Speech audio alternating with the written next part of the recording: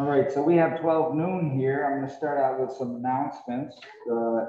Sigma Gamma Epsilon, the Geoscience Honorary, has announced some activities. Hi there. Hello, Heike. There is a planetarium show tomorrow at 6 p.m., Thursday, 11/18. So if you want to go and see the stars, the planetarium on campus is in the Vincent Science Hall.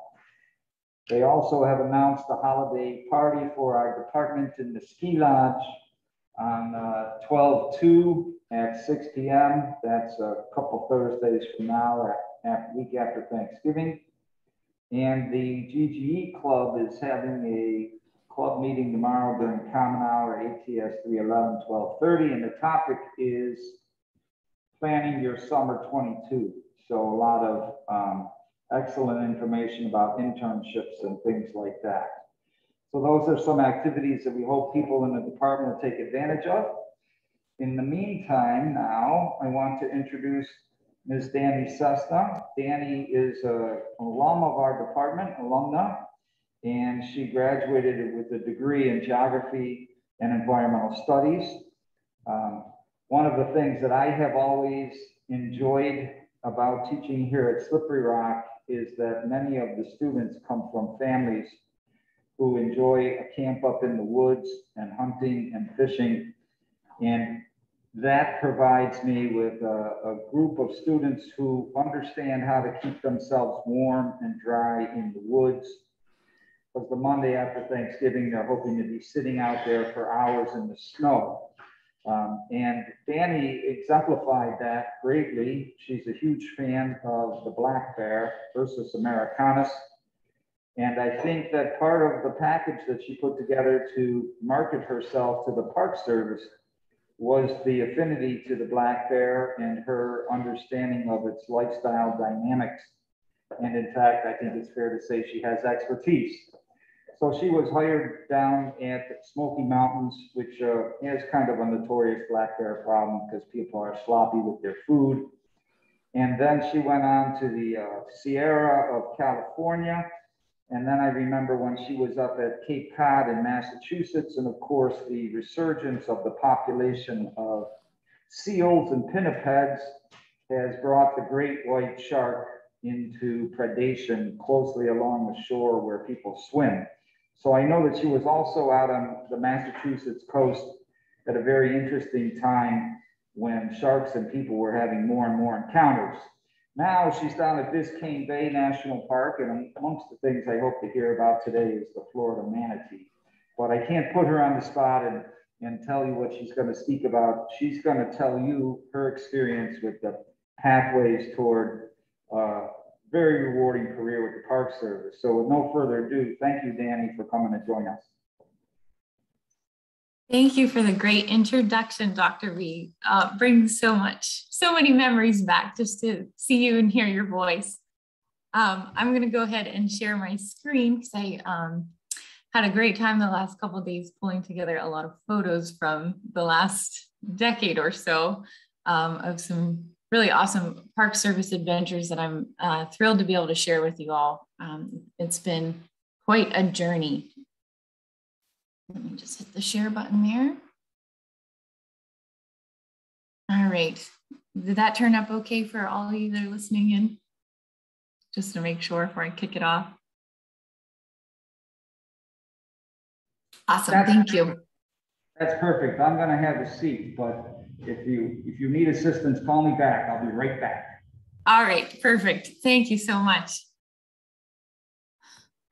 So as Dr. B said, my name is Dani Cessna. I'm the Chief of Interpretation and Education at Biscayne National Park in South Florida. Right now our daytime temperatures are in the 70s and 80s. There's a tiny bit of a chill in the air. It's really nice. I kind of miss the falls of Pennsylvania, but for now, this has been a fantastic adventure. So I'm going to take you back to the beginning, tell you how I got here. I first went to Slippery Rock University for English education. I spent maybe one semester in that. I've always loved reading and writing. I thought I wanted to be an English teacher. I was always very much an outdoors person. I grew up hunting and fishing, super passionate about conservation and wildlife habitat. Wildlife has always been a huge passion of mine. And so I didn't realize there's a lot of careers that actually would allow me to do the things I'm super passionate about for a living. So my first semester as an English ed major, I had a course that many of you may be familiar with. It's called Environmental Geology, taught by Dr. Patrick Burkhardt. And I remember the day he took us out to Wolf Creek, and he was passionately yelling about never building your house in a floodplain, which I'll remember for my entire life. And just the smell of the snow, and it was a little bit of a warm day, so it was melting, and it just was one of those perfectly refreshing days for a class in the field. And in that moment, I said to myself, I don't care what it is. I got to find a way to make stuff like this my everyday. So switched my major to geography and environmental studies, and soon became a passionate member of the GGE department. My time at Slippery Rock is still, I've had so many wonderful things in my life so far, but it's still one of my favorite memories of all time. It very much instilled in me this just adamant passion for wild spaces and advocating for those places and ensuring that they're here for future generations. I was a member of a group called the Green Fund that was pretty new at that time. I don't know if it's still around, but we were always on campus advocating for change. And some of the friendships I made in that group will influence me forever. So I applied to an internship with the Student Conservation Association. It was for the summer after my junior year. And at the time, there was lots of different options with the Student Conservation Association. I'm sure there still are. But for me, I was drawn to two particular opportunities. One was python control in the Everglades, and the other was black bear research in the Great Smoky Mountains. And coming from a long line of hunters in Pennsylvania, there was also a feral pig control component to the Smokies job. So when they looked at my resume and saw that I was proficient at handling firearms and hunting, I was a pretty strong candidate for the Smokies job. And they hired me for it. Brand new to the Park Service, no idea what to expect. I rolled into the Smoky Mountains and I started working with black bears right away. I would trap and chemically immobilize black bears as part of an elk calf mortality study. So at the time, elk had been reintroduced to the Smokies. That was in 2001. And so this was in 2008.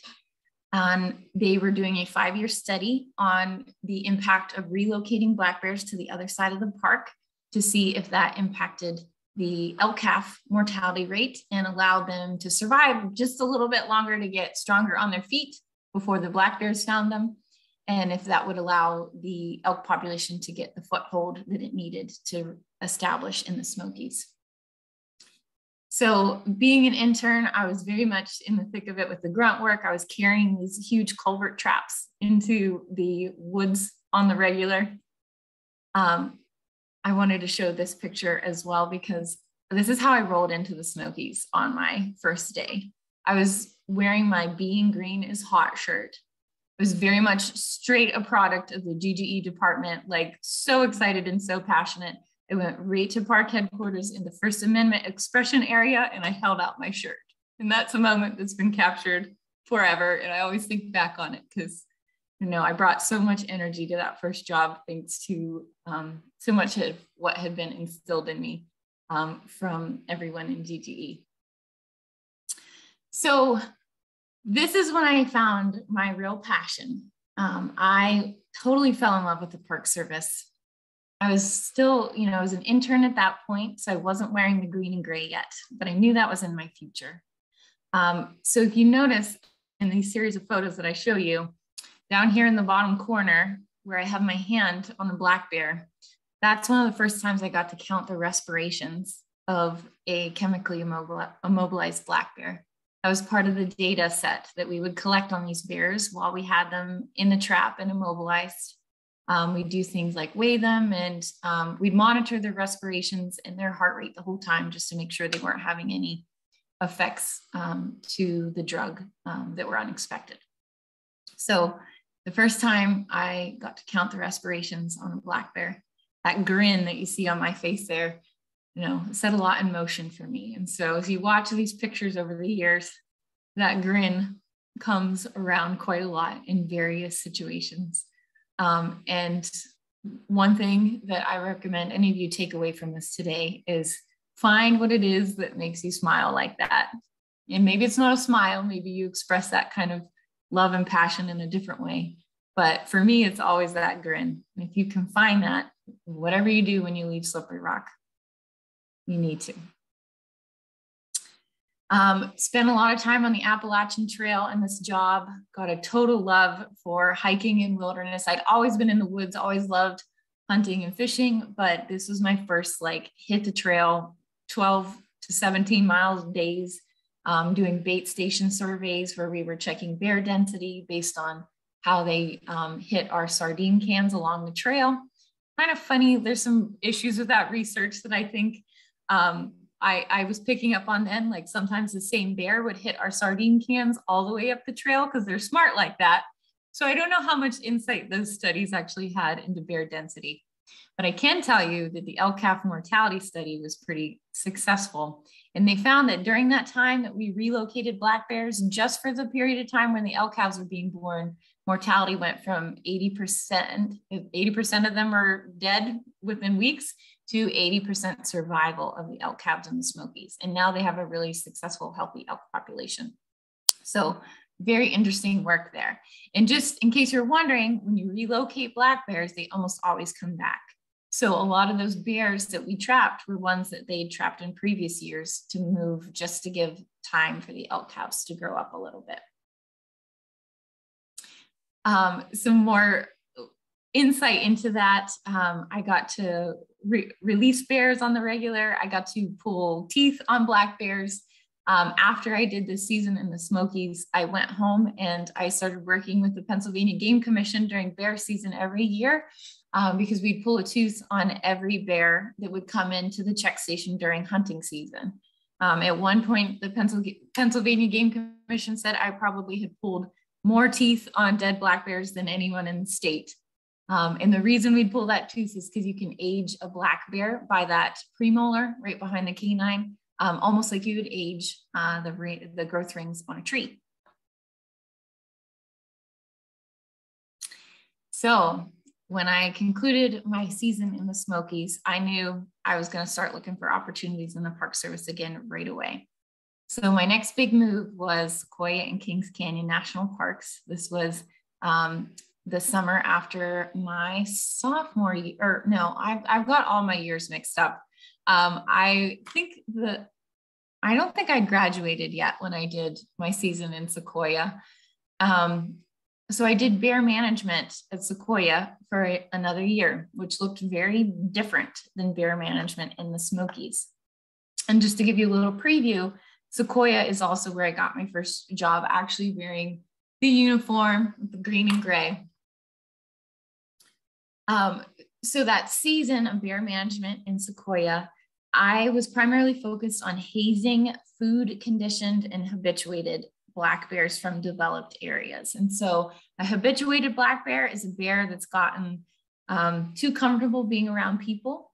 A food conditioned black bear is even worse because they've come to associate people with an easy opportunity for food, like a cooler or a picnic basket, that kind of thing. So my responsibility during that season was to drive around in this SUV that you see there. We had lots of equipment on board, like paintball gun, which I'll show you here in a minute, firecrackers, Sometimes I would just be running at black bears, yelling and screaming just to get them out of a developed area. And the whole point of that was we very much wanted a black bear to associate people with a negative experience. And so they're very opportunistic. They take easy food sources. So, you know, black bears in most places are very much not like actively hunting and killing like adult deer, for example. They are getting something easy like a mule deer fawn or coming into a picnic area. So we would try to do these aversive conditioning techniques, which would keep the bears away. We didn't trap a lot until it was the last resort. We didn't relocate in Sequoia ever because the bears would always just come back. So sometimes we would trap and just let them go nearby after we did the chemical immobilization and gathered data, pulled the tooth and that kind of thing, because that bear would wake up in that trap with all this human scent over him. And a lot of times he would go back to staying away from the developed areas because he associated that negative trapping experience with people. Now, the last resort, often when we couldn't get a food conditioned bear to stay out of developed areas, was sometimes euthanasia. So this process was super important to trying to keep bears wild. The first rule of keeping bears wild, though, is proper food storage. And so a big portion of this job was talking to park visitors and campers, walking around the campgrounds, teaching them how to use their bear boxes so that they would store their food properly. A lot of the interactions that I had with the public as a bear tech in this position, this was also a Student Conservation Association position, they were often negative when visitors were out in the resource interacting with the bears in a way they shouldn't be. And so it was during this time that I started to get an interest in the interpretation side of Park Service work, which interpretation is connecting visitors to the natural and the cultural resources of the park. There was opportunities in interpretation to get to visitors before they were out doing the bad things with the bears, before they were making those mistakes that came from a lack of education. And so I had initially looked at grad school for black bear research. At the time, there was not a lot of opportunities popping up with that. And so by then, I think I had graduated from Slippery Rock. And I went back to Sequoia. Here's a little more bear trapping pictures I had in there. My paintball gun, my biggest bear ever trapped. I called him the king bear. I went back to Sequoia as my first green and gray job, which was a GS 025-5 interpretation ranger. So I included the program or the position series number and grade level in here, because if you have an interest in getting into a government job or at a land management agency like the Park Service, you'll see this a lot. And so internships a lot of times are like a GS5 equivalent. And so I was able to use my 2 seasons as an SCA intern to compete very well for an interpretation position at Sequoia. And so this is one of those things you learn these sort of numbers and stuff once you get into it, but it can be kind of daunting when you're starting out.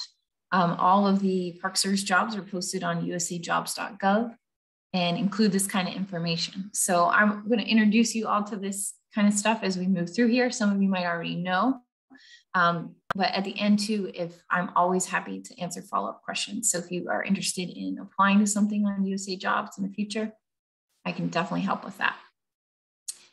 So park ranger interpretation, my day-to-day, I was going around the different areas of the park and I was giving ranger-led walks and talks. This picture here is up on Morro Rock in Sequoia National Park.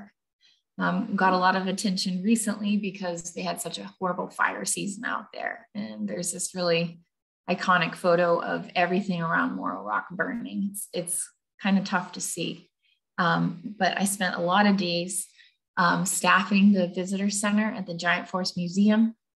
After that season, they kept me on intermittently throughout the winter. I got to lead snowshoe walks.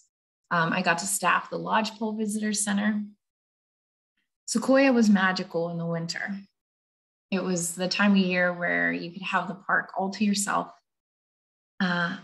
which is great. Not that I didn't love the visitors. I'm still always here for the visitors, but something that you get as a Park Service employee is you get those quiet moments. I think a lot more than other folks get just visiting national parks. And there's nothing that beats seeing the sequoia in the snow. And my adventures at Sequoia continued. I was there for 6 years. I was a seasonal for the first couple. I've got a couple examples here of just what a different world it is in the high elevations of Sequoia. When a tree falls in Sequoia, they have an entire crew that has to go and address it. And this picture here is not even a Sequoia tree, it's a sugar pine. They're still huge. It's just a whole other world. Pictures don't do it justice, but I wanted to give you a little taste of what life was like for me during that time. I got my first permanent job with the Park Service. At the time, I was able to, there was a hiring authority with the Park Service that gave permanent job opportunities to students. And at that time, I had started a Parks and Resource Management Master's with Slippery Rock. And that actually helped me compete for a permanent job in the foothills of Sequoia National Park. So I moved from the big trees in the snow down to Ash Mountain, where it was blue oak woodlands and lots of black bears still. That was one of the things about having all the black bear experience that I had. The bear management folks, even though I had moved over to interpretation, they would still call on me to help out a lot when they had a bear in a trap, which was awesome. One of the most rewarding things about my time as a permanent park guide, I was what's considered career seasonal. So I would usually have about a month of furlough. Every year it would be time that I was in non-pay status, but I worked the rest of the year. And so I was in charge of the phenology program for the foothills area. And this is when I really became passionate about climate change communication, because we were monitoring blue oaks and buckeyes for their phenophases every year. I had a team of community scientists who would gather that data and had been collecting it for a number of years. And we could start to see changes in the phenophases of the blue oaks and buckeyes in the foothills due to impacts from climate change. And so we a lot of times use this phenophase data to develop educational programming around climate change. And it was very much a different story when you had folks from the local community who are actually collecting the data on the trees and were able to see the trends over the years. It made climate change much more of a tangible thing for a lot of people and helped a lot in our efforts of raising awareness, especially in the local community. I also was a part of an education program in the foothills where we would take middle schoolers from the Central Valley of California. A lot of them came from families that were fruit packers or worked in the agricultural industry in some way, and relied a lot on the water, the snowpack that would come down from the high Sierra to be used as irrigation in the Central Valley of California. And for a lot of these kids, they only had a concept of the watershed as, you know, when they turn on their tap or when they have their irrigation system running in the orchards. So the efforts of that education program was called Sequoia for Youth, were us completing this picture for these kids. So we'd start at the bottom of the watershed. We'd take them all the way up to the snow by the end. And a big piece of that was looking at water quality. And so this is one of my favorite pictures from that time. We take the kids into the stream in waders. We collect all the macroinvertebrates, and we would have the kids identify them to help determine the health of the stream. It was a really rewarding and fulfilling program, and made me realize how important it is to get kids into the parks who wouldn't have otherwise had the opportunity. Foothills wildlife was totally different from what I was used to in the high elevations. In the fall, especially, you'd always see a lot of tarantulas. and tarantula hawks. That wasp that you see on the left there, that is a tarantula hawk. And they have the most crazy life story. The tarantula hawk will actually they'll sting a tarantula, so it's totally immobilized, and then they lay its eggs on the tarantula, and the tarantula is just paralyzed for this whole time, but totally alive.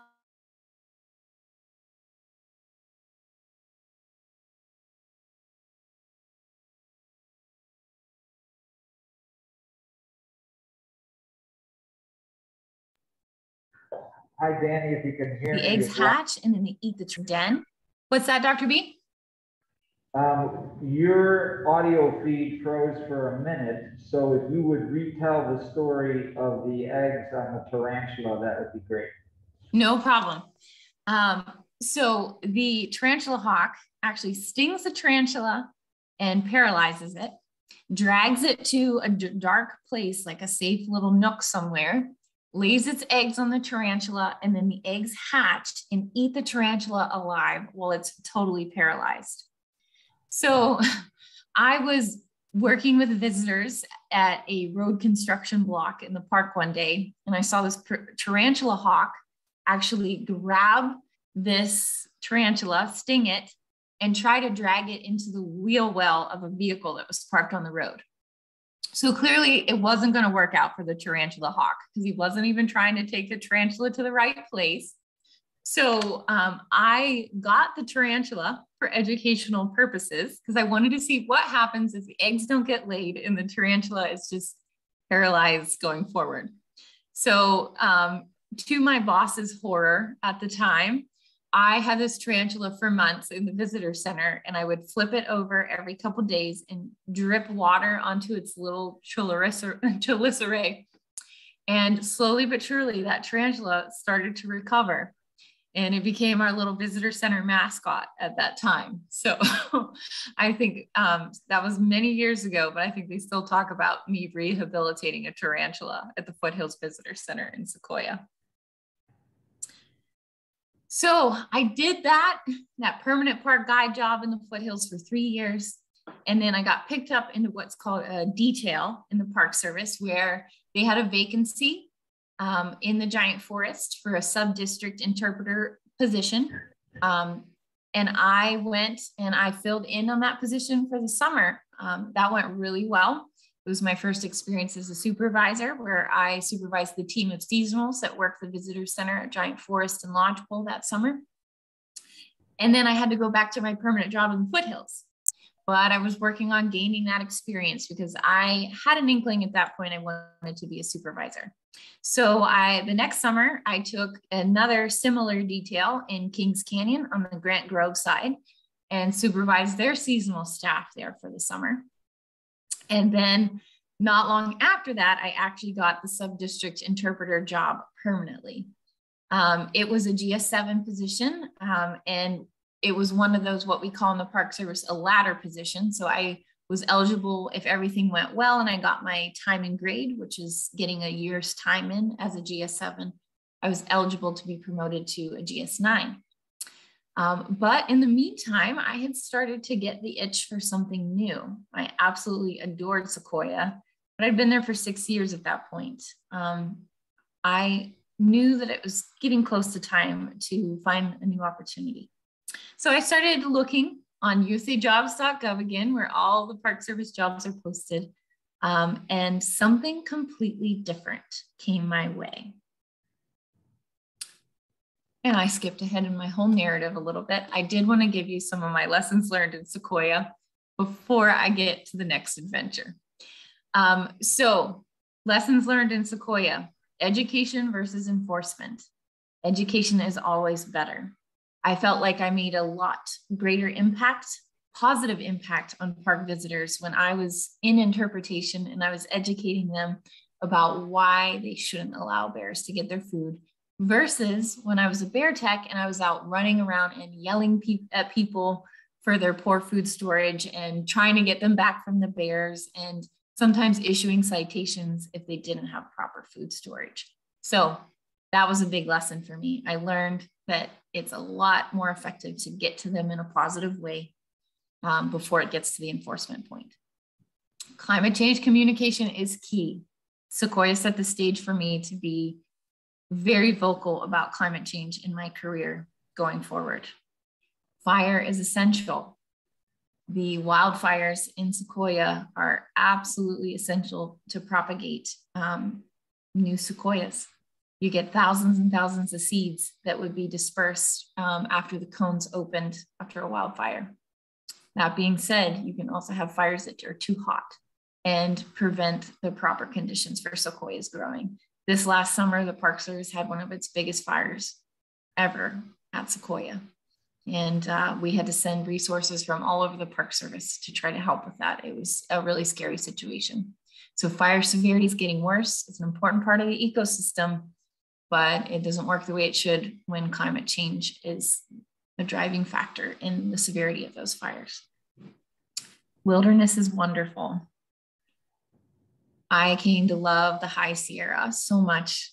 The granite, the serenity. If you ever need some just quiet time in a wild place, Sequoia is the perfect place for it. Community science rocks.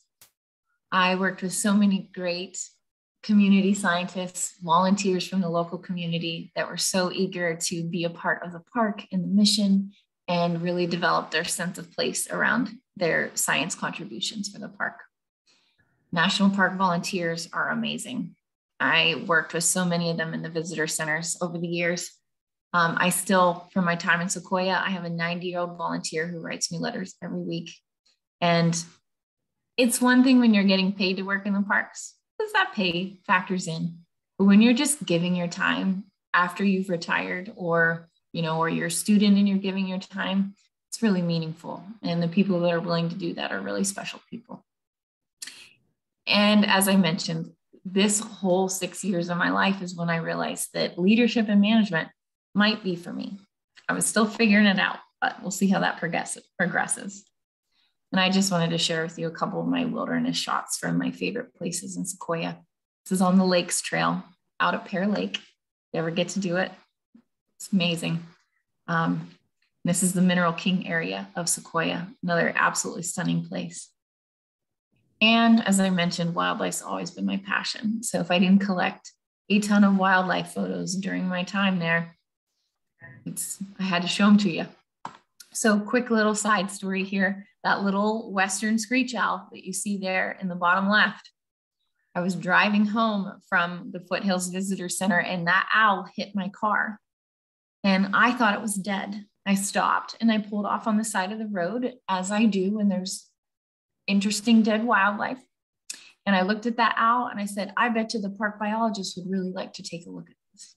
So I put this little owl carcass on the front seat of my car and I continued to drive up the mountain. There was bad road construction in the park at that time. There was a one-way section of road where you had to hurry up and pass through on a green light or else you were going to hit me down. And if any of you have driven through Sequoia, that's a lot of switchbacks and you don't want to hit traffic on a one-lane road. While I was traversing that 3-mile section of one lane, the owl woke up. And so I had to drive the whole way home with an owl flying around my car because by then I was so high in elevation, I was afraid to let the owl out because I was afraid I wasn't even in his habitat anymore. So in the name of making sure the owl got back to the right habitat, I drove home with an owl like in my hair as I'm trying to navigate the switchbacks of Sequoia National Park. And so he spent the night perched on a little antler in my spare bedroom in my park housing. And then I drove him all the way back down the hill the next day and released him where he had hit my car in the first place. So learning moment there, if an owl hits your car, it's probably not dead because I later found out they have very thick skulls. So back to that next adventure that was kind of unexpected in a whole different way. So Cape Cod National Seashore offered me a district interpreter position, which was a GS 911. So it was a good promotion from the 7 that I was in Sequoia. And I was ready to switch it up to the ocean life. I always thought I would be a mountain girl. Black bears are still my my passion. I literally have a black bear paw print tattoo. So I wasn't ever going to leave that behind completely, but I was open to some other interesting critters. And this, I can safely say, was the first step in my career where the work I was doing became more about my team over what I was doing as an individual. And this is when I found my next greatest passion in the Park Service. And that was cultivating an amazing team of rangers, supporting them through everything to get their work done and also to build their futures in the Park Service. I supervised everyone from interns that were just like me when I was at Slippery Rock, all the way up to an 86-year-old who had been an old-time Cape Codder for years. That's him here on the left. He has since passed away, but he was a legend. He used to draw crowds from miles away. He had this crazy story about shoving Rachel Carson into a lighthouse through the window when she was on the Cape one year. And so things like that made him a real gem. I was also at this time getting into coaching interpretive programs where I would help my staff make their connections with visitors the best they can be. And then at the same time, as Dr. B mentioned, I was a part of the Cape Cod White Shark Working Group. And so it was myself and the Chief of Visitor and Resource Protection. We were the two representatives from Cape Cod National Seashore that worked with the local community to grapple with the reality of the sharks and seals on the Cape. After the Marine Mammal Protection Act, which was right about 1971 or 72, the gray seal population greatly rebounded on the Cape. And so you had all these folks, whether they were local or they were people who had vacationed on the Cape for years. The seashore would get about 4 million visitors a year. And that was folks solely driving onto the Cape from like New York, Boston area, because their families had been doing it forever. There was a lot of summer homes on the Cape. And those people had been swimming in Cape Cod waters for their entire lives, never had to think twice about a white shark. And now everybody had to accept that as a reality. And that's because the ecosystem had returned to its natural state. And this predator-prey interaction between the sharks and seals was happening right off of the swimming beaches where everybody liked to recreate. So this was a huge learning experience for me. I had dealt with human-wildlife conflict at Sequoia. But this was a whole other level because it was very interwoven with the local community. And it wasn't just their national park. For them, it was very much their backyard this was happening in. And so a big part of my role was making sure the messaging and the communication was very clear on why the ecosystem needs both sharks and seals, why it's a really amazing opportunity to see these apex predators, and why they can still enjoy the seashore. They just have to be aware of the risk. And I often compared it to places like Yellowstone, where people recreate in Yellowstone all the time, but they take precautions to make sure they don't run into a grizzly bear in the wrong way. So I made a lot of comparisons like that. We'd emphasize things like making sure you don't swim alone, making sure that you don't go into too deep. Things like that helped, but it was tricky. And while I was on the Cape, we actually did have our only fatality from a white shark biting a boogie boarder. And I'll remember that for my whole life because I was actually swimming a few miles to the south when it happened.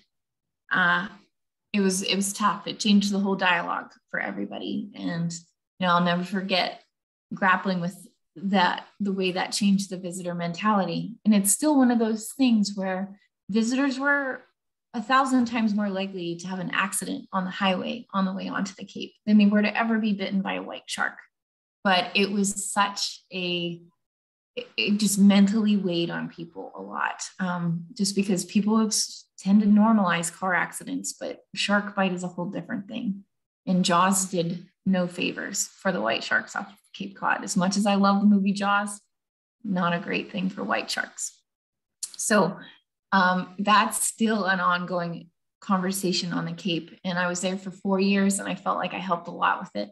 But there's still progress to be made. Other aspects of the job. Of course, I always have to get a critter in there with my salamander. I also got to be trained in the National Park Service Historic Weapons Program because Cape Cod had a Lyle gun, which was a remnant from the US Life-Saving Station, where they actually used to launch a projectile out of a tiny cannon that was attached to a rope, and they could actually basically zip line people off of shipwrecks, off of shore. So Cape Cod had one of the only historic weapons programs where we actually still got to fire the projectile. And up in the North District, we would demonstrate with the full life-saving station white uniform. This was before the Coast Guard, and actually would get to fire the projectile. So that was really cool. And then I included this picture of me answering a visitor question at the visitor center, because part of my job was I always got the tough questions. And so this particular day, there was a visitor who was recreating the bird calls that he'd heard over the phone. And I was identifying them as he hooted them out to me on the phone. And I had one volunteer who's like, he took the call originally. He's like, this one's beyond me. Maybe I can get somebody to help. And of course, as the supervisor at the visitor center, I stepped in. And I felt like I'd reached the pinnacle of visitor services when I was able to start IDing bird calls that were sung to me over the phone. Cape Cod was one of those places where I had left the big, majestic beauty of the West. And that'll always have a special place in my heart. Cape Cod, it was a beauty that snuck up on me. It was a place that really sunk into my soul in a way that I almost didn't expect, because it isn't those vast expanses of the West. It's a very small spit of sand on the Atlantic. And you saw in that staff picture, all our arms up. That's the little arm of the Cape that you always use to point to where you live on Cape Cod on your arm. It's a very small place, but it was the weather was always so moody, and it was very inspirational the way art went so well with the Cape. And I think this is where I learned this a lot, was at this location that art and science very much go hand in hand. I worked with a lot of artists on the Cape that used what was going on in the seashore for inspiration, and I found that to be really moving. I was an English ed major first. And this is when I first started to reintegrate that love of English and writing into my Park Service career. I used to host a nature journaling program there every week. And it was really interesting to see how the things I loved with the Park Service could very easily mesh with that creative artistic side of me. Exciting challenges from Cape Cod. I was there for the National Park Centennial in 2016. We teamed up with the Cape Cod Symphony Orchestra. I got to work with a composer who wrote a piece of music specifically for the Centennial at Cape Cod. We had 3,000 people show up, and I was in charge of memorizing from start to finish a piece of writing that went with the music that the composer developed. And it's probably always going to be one of the highlights of my career. It was as close to a major performance as I think any park ranger ever gets. And it was really moving and very special. And I'll remember that centennial year forever. The ranger who actually wrote the piece is there in the middle, right next to me. I supervised her for 4 years, and she was really brilliant at that interweaving of art and science in the National Seashore. Other things, the eclipse in 2017, we'd advertised a small porch talk to address the eclipse on the Cape because it was only supposed to be like 50 or 60%. We didn't expect a lot of interest. We ended up getting 2,000 people that day. We shut down traffic on Route 6 inadvertently. I looked out on the front yard of the visitor center and it looked like the apocalypse. I was terrified that somebody was going to have a heart attack and I wouldn't be able to get help there. but my team buckled down. We managed to stream the eclipse in the auditorium. We just pulled out all the stops. And it was one of those moments that I was really proud of as a supervisor. I was expecting angry calls to the superintendent's office after the fact. I had a neighbor down the road come and say he had 7 people parked on his lawn, but he was fine with it. He's like, this is a cool event. He's like, I'm glad I walked up here. It ended really well. And it was just one of those moments that I've learned throughout my Park Service career where adaptability and flexibility is key. I also was very much a change maker in this operation on the National Seashore. A lot of employees there had been there for a long time, and they weren't always used to outside the box ideas or innovation. And for that, I brought a lot of new stuff to the table, and there were some growing pains with that. And so me as a leader and a manager, I learned to usher them through that change and make sure they felt heard. And I think that was a big learning moment for me. And then the super invested community. I touched on that a little bit with the White Sharks, but the community, because the National Seashore boundary, it's not a firm boundary. There's private inholdings all throughout the 6 towns that encompass the National Seashore. So working with community and partnerships, it was a whole other level for me with this, and really rewarding work. Other lessons learned that are worth sharing. I'm somebody who's a really empathetic person. Many years ago, I would have described myself as sensitive, quick to tear up in moving moments. And I very much at Cape Cod learned that that's a strength and not a weakness, because it does make me someone super invested in my team and my Rangers and making sure they're happy, healthy. And happy, healthy Rangers are really good at their jobs. Climate change communication is key. Again, this was a big topic for me on the Cape. Here it was different because the effects of climate change were more obvious. The salt marsh that you see in the background of this picture, salt marsh grasses were being inundated with high tide a lot longer than they used to be. And that's going to have long-term impacts on your salt marshes. Salt marshes are very much a buffer for storms, nor'easters, hurricanes on the Cape. And so it's a really important thing to have there. And I communicated that a lot to the local community. And in some ways it was easier than it was in Sequoia because it was more obvious, but still equally important. Addressing that human-wildlife conflict is challenging but worthwhile. And I also learned on the Cape that the Park Service very much has a diversity problem. We need a variety of backgrounds. We need people of color. We need different ages, everything. And that's something that if I can make a difference on in my lifetime in the Park Service, it's a big goal of mine. Cape Cod was a community that wasn't very diverse, and that's part of what drew me to my next step at Biscayne. So I'll get to that. A couple of my favorite shots from the Cape. If you ever have an opportunity to have a Cape Cod beach fire, please do. It's a magical experience, and I'll remember that no matter where I go in the world. Little hint into my free time on the Cape. We caught blue crabs every summer. We cooked them up. We harvested wild cranberries, caught stripers, bluefish, and then I'd volunteer with the Audubon to pick up cold stunned sea turtles off of the beach in the winter and get them shipped south so that they could survive. So for somebody who is so into wildlife and, it's not like seeing black bears everywhere like I did in other places, but I found wildlife in really special ways in the Cape. A couple other moody Cape Cod photos. So in spring of 2019, I saw a position open up at Biscayne National Park in South Florida. I saw it was a chief of interpretation position, which was a big step. I had never been a chief up to that point. It's a GS-12. And it's managing all aspects of visitor services for the entire park and sitting on the park management team.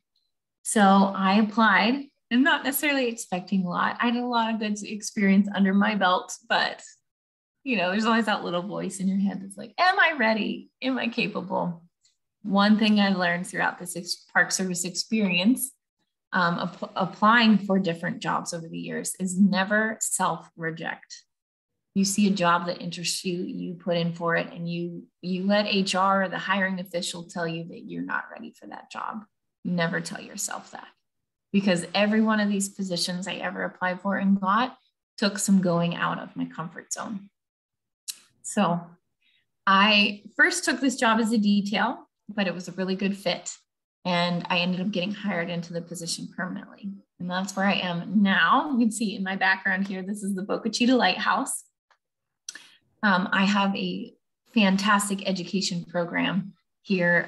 We had to pivot to distance learning for COVID, and that's going really well. We're able to get kids out into the park and into the resource. This is a whole other level of mosquitoes down here. You all please know this. It's doable.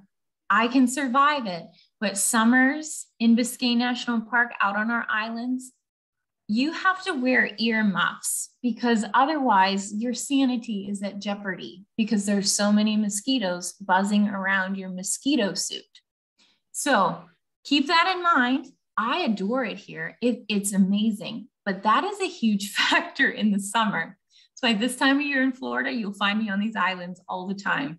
But when I have to put on that bug suit in the summer, it's not the most fun I've had. But remember way back when I said one of the SCA positions that I was interested in was Python control?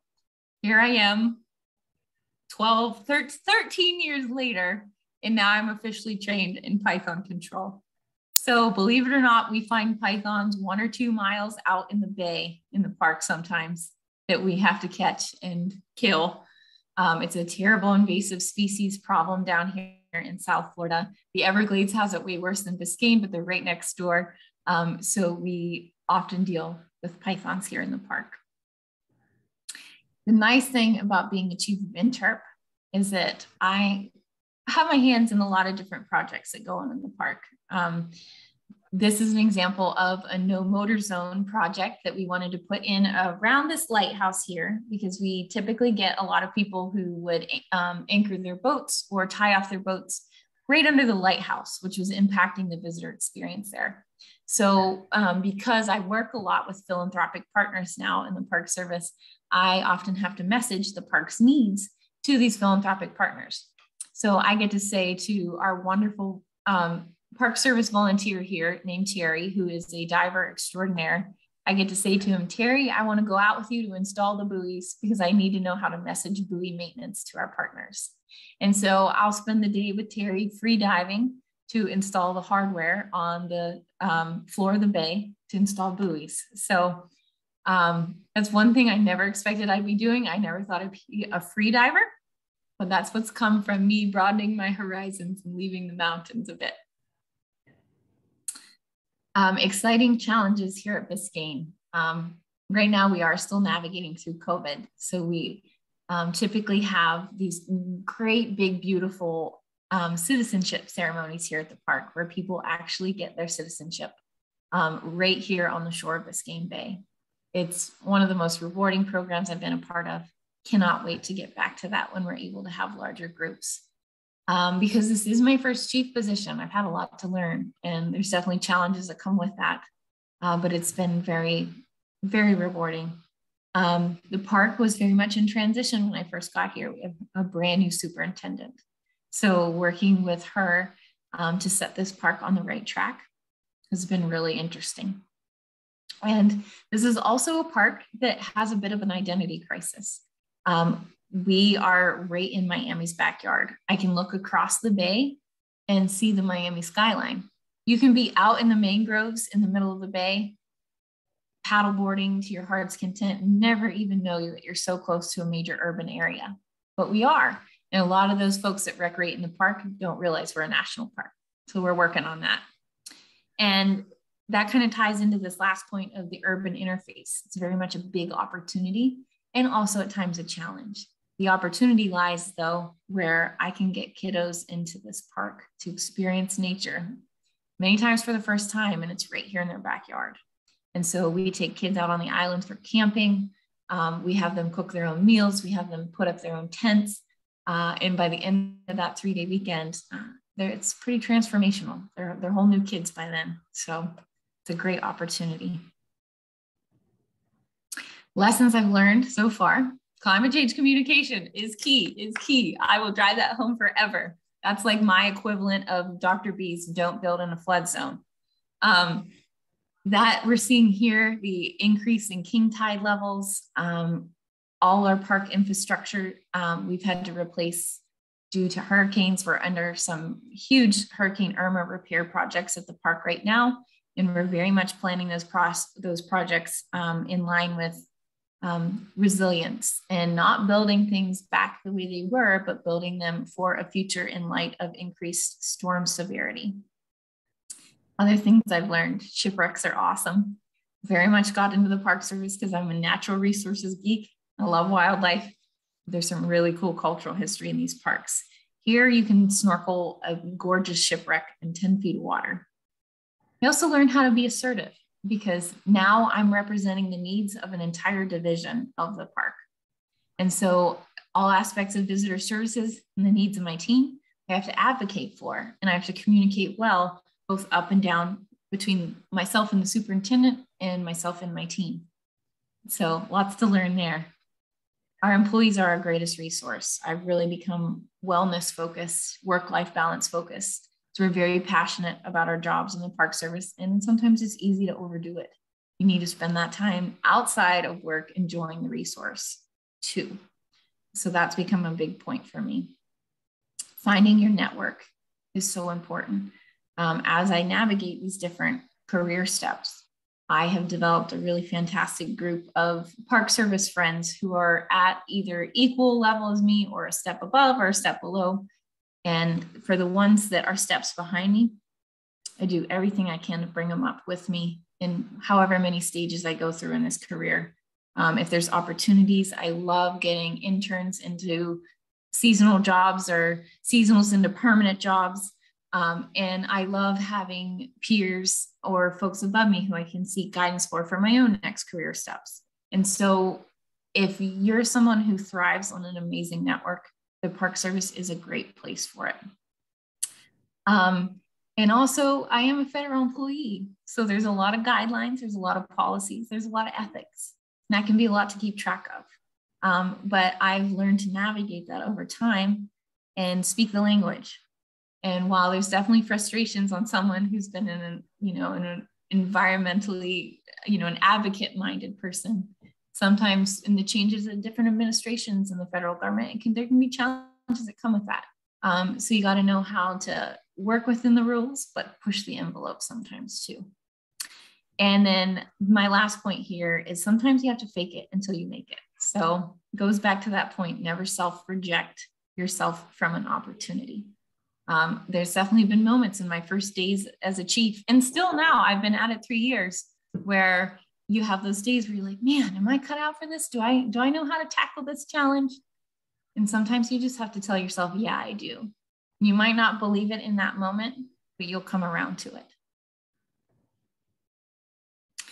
The best thing I love about South Florida is that Everglades and Big Cypress are right in our backyards. So I have an awesome network of coworkers that I get to work with at the other South Florida parks as well. I've been tramping around in the swamp in Big Cypress a lot looking for orchids. This little green one on the bottom left is the infamous ghost orchid. Have not yet found one blooming, but I'm working on it. I love going over to Everglades for the alligators. This is the only place in the world where alligators and the American crocodile often coexist together. And I've become even more of a bird nerd in my times tromping around the Everglades. And I even get to work with the folks out at Dry Tortugas a lot too. I just went out there in July, and it's absolutely an adventure. And then my free time in South Florida is absolutely spectacular. This is that work-life balance I talked about. So we're always in the water and under the water. Oh, my screen sharing has stopped, but my last little bit I wanted to say is that this whole Park Service adventure was very much because of the seeds that were planted in me at Slippery Rock University so many years ago. And, you know, it's been a winding journey, but I'm thankful all the time for the foundation that was set way back then. So I'm going to put my information in the chat. If any of you ever want information on National Park Service careers, I can, you know, go deeper on any of this that I brought up today, answer any questions. Please feel free to reach out to me, email me anytime. I am happy to help should you want to pursue a path like this. And it looks different for everybody, but I'm really good at helping pave the way. Yahoo, Dani, way to be. I'm so proud of you, and I'm very, very thankful. I'm in this November spirit of giving thanks and gratitude, and I'm really appreciative. You did a fine job establishing that, constructing that PowerPoint, and it looks like now you have a beautiful portfolio that you can carry forward from this to any other time you need to introduce yourself. I'd give you a job in a second. Oh, thank you. Yeah, I thank you, and I appreciate your time with us. The crowd dwindled down, but I guarantee you that everybody who was here enjoyed every minute of it. And we'll get you the YouTube link so you can share this lecture with anyone you like to. Awesome. Sounds good. Thank you so much. I really appreciate the chance to talk to you. Yeah, I appreciate it too. You have a happy Thanksgiving. All right, my friend? Yep. You too. Take care. Bye now. Bye.